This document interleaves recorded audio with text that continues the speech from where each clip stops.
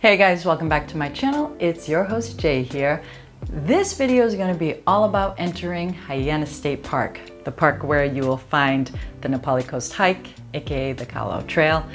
Hā'ena State Park is on top of most visitors' lists when visiting the island, and I've been getting message upon message about this one, so I figured I'd make a video to answer those questions all at the same time. But before doing that, just a reminder to be respectful of the land and the island, and to please remember to take your trash out with you. It's a beautiful hike and a magical place, and obviously we want to keep it that way. If you guys know me personally, you know that I'm a nature lover and cannot stand when people purposely litter outdoors. It really drives me crazy. So now that I've got that PSA announcement out of the way, let's jump into the video and get to it. So here are the answers to the most common questions. Let's start off with, do you need a permit to enter? My most popular question. Let's start off with the majority of the people asking me this question, and that's not guests or people doing the full Kalalau Trail, the 22 miles. So if you are just wanting to enter Hā'ena State Park, which includes Kei Beach and hiking to Hanakapia Beach and waterfalls, then you'll only need one permit, also called a reservation, to enter, if you don't have a Hawaii state ID. That goes for each and every person entering without a state ID.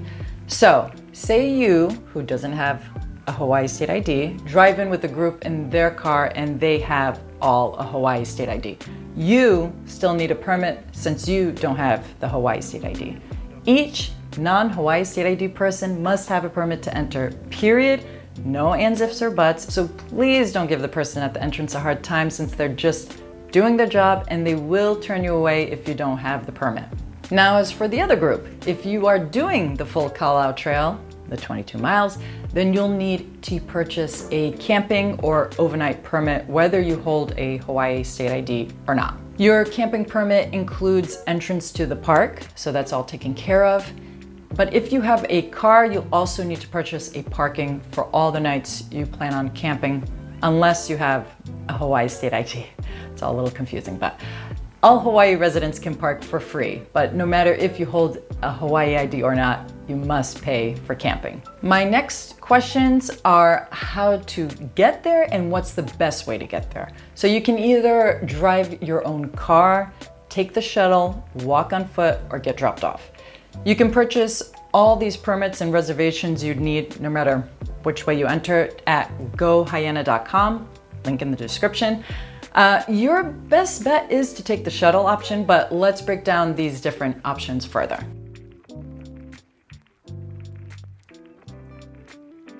If you bring your own car, you must go to the website I just mentioned and put the date you'd like and press continue. Then you must pick the time you'd like to access the park. So there's the morning option, which is 6:30 a.m. to 12:30 p.m., afternoon 12:30 p.m. to 5:30 p.m., evening 4:30 p.m. to sunset. If you like to park longer than one specific block of time, you must add those hours. If you stay past the designated hours that you have booked, then your car will be towed. For this option, it's $10 for parking your car, which includes entry to the park, and it's $5 for each additional passenger to enter. Also, these tickets sell out effing quickly and instantly, since there are only 70 spots available for non-residents. I don't know how many of you have ever stayed up till midnight or whatever to buy tickets on Ticketmaster for a concert you're dying to go and see. Well, this is almost the same thing. Tickets are open 30 days out at midnight Hawaii time, and you gotta be up around that time to book. But there is hope if you miss out and your day is sold out, because these reservations can be canceled, and they process cancellations daily between 5 and 6 a.m. and 5 and 6 p.m. Hawaii time. So if your date is not available, keep checking back between these hours, because that date may become available again and maybe you'll get lucky. Next option is walking in on foot. Well, I guess you could bike in too, but you could park your car at Hā'ena Beach Park, but this parking lot fills up super quickly too, since this is a popular tourist destination. So you risk not getting parking anyway, and B, you will have to walk probably a good 30 to 40 minutes to get to the trailhead. And if you're doing the 8-mile waterfall hike, you want to get there super early because you'll want to be back before it gets dark on your way down. And then obviously you have to walk all the way back to your car after the hike. And well, let's just say you'll be tired for sure. It's a pretty intense hike. I can't imagine walking the additional 40 minutes after that long hike to get back to my car, but maybe you're more brave than I am. You still need an entrance permit, and those will run you $5 a pop. Those permits are good for the day, so you don't have to pick a specific time slot. But these do also sell out quickly since they're the same tickets purchased for people arriving as a passenger in a vehicle or for people staying in the area that can just walk or bike over and enjoy the beach for the day. Next option is getting dropped off and picked up with like a taxi or Uber or something. There are companies too that provide this, and I can provide you my go-to people if you're interested. Just shoot me a message via email, YouTube, or Instagram. The permit or reservation is the same obviously as walking in, but here's my hesitation with this option. You are in a black hole when you are at the park, meaning you do not have any cell service at all. So essentially you don't have the flexibility to finish the hike and give the person a call to come and pick you up when you're done. You need to have it all pre-planned and pre-arranged, and you don't know how long you're gonna take to do the hike, and maybe you just feel like chilling once you're done with the hike at KA Beach or something, which I personally love to do myself. So I'd say that's my biggest hesitation with this, just the lack of flexibility once you're done with the hike. If you're done sooner than expected, then you'll just have to wait. And if you're taking longer than expected, your driver may not be too happy either. I guess the solution to this would be renting a satellite phone. So there is hope if you'd really still like to have this as an option. Last option, the shuttle, is the option that will most likely get you into the park. With the added bonus, it helps the community because the fees help with community projects and jobs. Again, you'd go to the website I mentioned earlier and click on the date you'd like. As you can see, there are several open, so much more obtainable. From there, you'd pick your departure hour, and your seat for that departure time is reserved and guaranteed. Return trip from the park is first come, first serve. The shuttle runs every 20 minutes back to the park and ride. You will drive your vehicle and depart on the shuttle from the Waipa Park and Ride. I'll put the link of the location on Google Maps in the description below so you know exactly where it's located. This reservation or ticket includes round-trip shuttle ride, entrance to the park, and all-day parking at the park and ride until 6:15 p.m.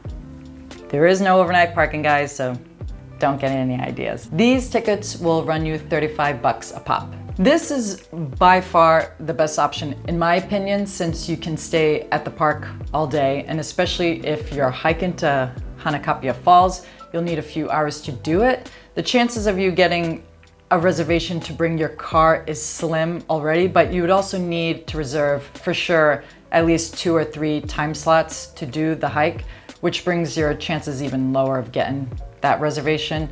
So trust me, the shuttle is definitely the way to go. My other biggest question is definitely luggage storage. So here's the deal. While Kauai is very safe, I mean, some locals call me crazy for saying that, but data doesn't lie. I mean, you should compare Kauai to my hometown. Yikes. But while Kauai is very safe, there is crime on island, and a big one is car break-ins. Rental cars on island stick out like a sore thumb. It's true, I've hosted guests in the past that have gone to the beach or on a hike to come back and their windows are all smashed in. Will this happen while visiting HAENA for the day? Highly unlikely since there are so many people coming and going. But will it happen if you leave your car overnight and are hiking and camping the Kalalau Trail? Possibly, definitely more likely, but I would say it's incredibly rare. I've never personally hosted anyone that has had their car broken into while they're out there camping for a few days, but still, some people don't feel comfortable leaving their luggage in the car. So what options do you have? One, there's a company called Elite Baggage, a great company, and you can store your first bag for $30 and $5 for each additional bag. Bulky items like surfboards or strollers are $10 extra. then it's only $5 for each additional day they store your stuff, which is pretty affordable. They also offer pickup and delivery services, which is awesome and convenient. I'll put a link to their website in the description below so you can see their website along with the drop-off and pickup prices in case that's something you'd be interested in. Those prices depend on where you're staying on island, so check their website out and get all that info there. Another option is Kayak Kauai, also a great company. Luggage under 50 pounds is $12 a day. Luggage above 50 pounds is $20 a day. I'll also leave their website in the description below because they offer things also like vehicle parking and pickup and drop off to the trailhead. Remember, still need a permit or reservation to enter if you don't have a Hawaii State ID, but check out their website for those prices. And last option for luggage storage are hotels. So some hotels offer luggage storage, but you have to call around in advance to ask. If you plan on staying at a hotel before or after the hike, usually hotels are more willing to hang on to your stuff.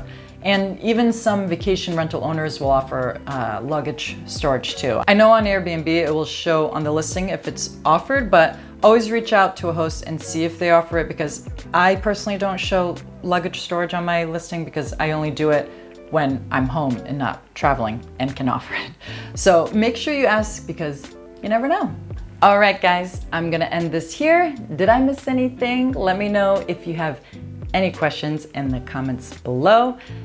And I just want to say it feels really good to be back making these videos again. I'm trying to play catch up to all the ideas I've had for videos since I took my long break. I have a backlog that feels like it will last me forever. But as always, guys, thank you so much for watching. I really appreciate you guys tuning into my videos. So if you like this video, go ahead and click that like button. And if you want to see more videos of mine where I talk about hosting, Kauai, health, investing, finance, and all sorts of stuff going on in my life, go ahead and click that subscribe button. I'll see you next time.